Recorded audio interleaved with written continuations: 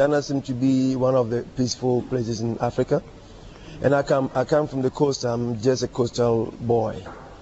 I'm from Accra. And there's a small, in the greater Accra region, there's a small town called Tema, a harbour city. That's where I come from. And I think about Ghana, okay, since the late 70s, we stopped tourism. So we have very little to do with strangers for some time. And I think since the middle of or early 90s till now, it's growing again. It's getting open again slowly. So I think it's growing. It needed that time to grow.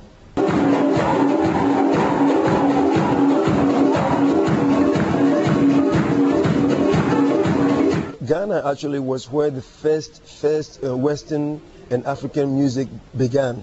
It was called High Life. But Ghanaians seem to lose it somehow, somewhere along the line when things with development and everything, they lost High Life. And High Life went to Nigeria, became Juju music, and then it went to the Francophonic countries, Congo, Cameroon, they call it Soukous. And now it's been different things. When you go to Ghana now, they have mostly a lot of reggae stuff going on there, and they have also something new called hip life. And the high life is still there. The old high life is still there, but it's not as strong as it used to be even when I was young. So it's really strong. And now it's kind of like mishmash. And since the politic and everything is finding its way slowly, the music, I think, is also finding its own way.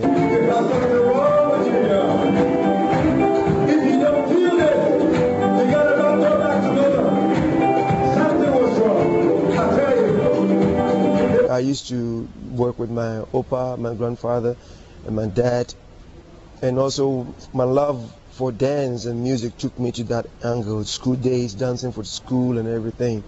But since then, my development of my life took me away from that, and I want to learn more about the world, the Western music and sound. I mean, the music and dance, the Western culture. I fell in love with it. So, and now is the time of my life when the blend is getting stronger. So I think I can live the traditional. I learn, try to make it better, and try to learn the Western better. And in the middle is where I belong to, naturally. I feel myself more in the middle, not to the traditional or the Western, but in the middle there I feel myself stronger.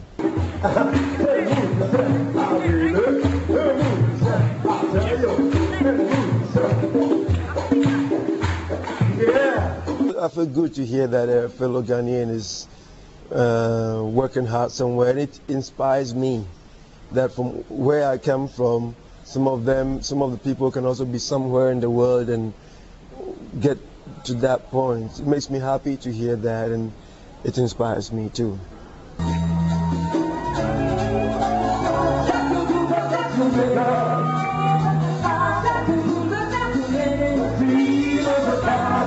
Like I said before, my dream never changed. It just gets better as I grow. To see people happy together, doesn't matter the color or the nation or whatever, just happy together, dance and doing whatever.